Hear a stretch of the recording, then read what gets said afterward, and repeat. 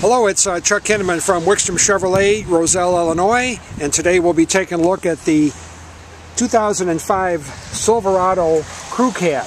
As you can see, it's an LS, and it has the special mirrors that can help with towing, and of course it is a four-wheel drive unit, and you can see the tread depth here of the tires. And inside here we have all the upholstery shown here, and has a CD player, and you can see the condition of the carpeting here. It's kind of raining, kind of a mixed rain and snow here, so there might be some water on the lens. And the crew cab side here has a rear window defogger, rear audio controls,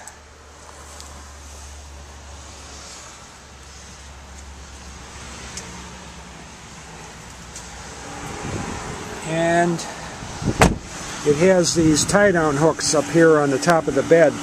But this is a actual spray-in bed liner, and you can see here it has the gooseneck hitch already built in. And in the back there, you can see there's another plug there for electric for the trailer. And in addition to that, it also has the regular Class 3 hitch on there. And the rear tires show more wear than the front ones, but you can see the dualies in there. Okay. And here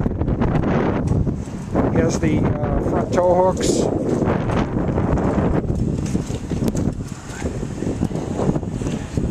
Has the clearance lights up on top. See more of the upholstery here. Now, since we're going through construction, you can see all the mud. They had to drill out a new thing for a new water lane. We're remodeling, so that's why we got some dirt. But there's a little dirt here on the carpet on the driver's side, but that's all cleanable. But you can see the condition of the driver's seat is very nice. And there's no evidence of smoke in the vehicle either.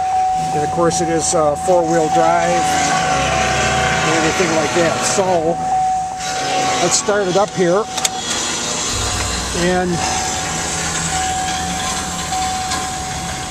the mileage you can see is 40,274 miles. 40,274. And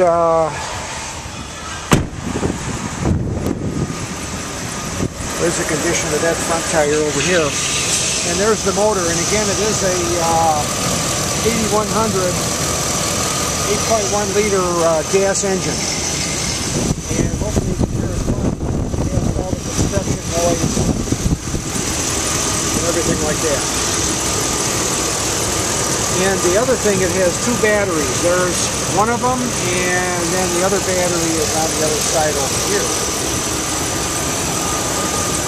So, and it has the front bug deflector, and so once again, Chuck Kinnaman, Wickstrom Chevrolet, Roselle, Illinois. Hope you have time to come in and take a test drive. Thank you very much.